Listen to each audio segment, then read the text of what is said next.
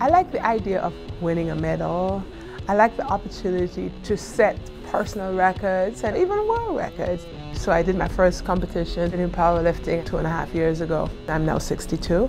It's the truth, I am.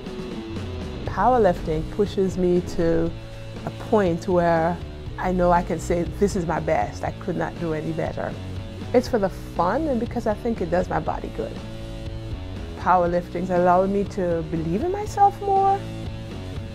There are times when I felt like I couldn't do it.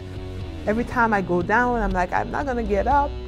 Those doubts, initially they seem like hindrances, but they become fuel for me to do better, because as you doubt yourself and you do well, you end up saying, I can't believe my doubts.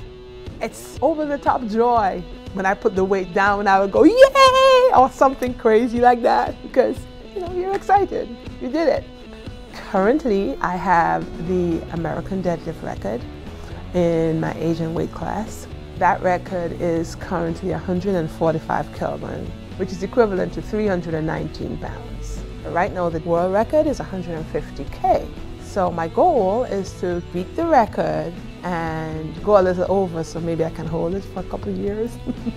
I'm gonna keep going as long as I can. Maybe I'll be a Master 6 at 90, who knows?